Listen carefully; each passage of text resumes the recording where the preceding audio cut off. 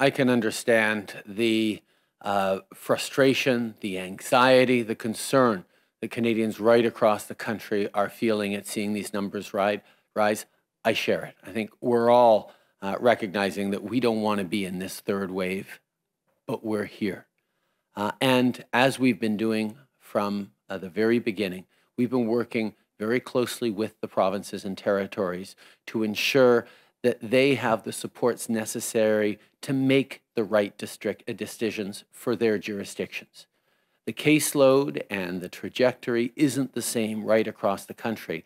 And what we've done as a federal government is stepped up so anywhere across the country, if there is a shutdown, if public health orders require people to stay home and they can't go to work, if small businesses are affected, our federal supports are there.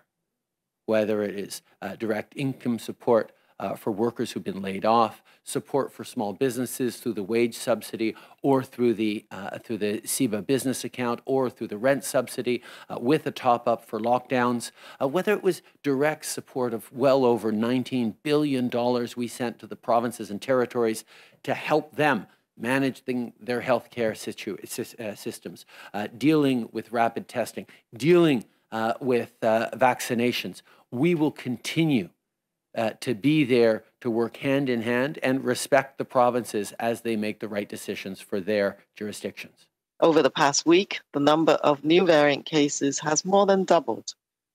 To date, almost 25,000 variants of concern cases have been reported across Canada, with B.1.1.7 variant continuing to account for over 90%. All of these trends tell us that, even as vaccines are bringing us closer to end this crisis, we cannot afford to give this virus an inch. In areas with epidemic growth, the only way to get out of this crisis is the hard way, by staying home as much as we can and consistently maintaining our distance and wearing a mask when we must go out.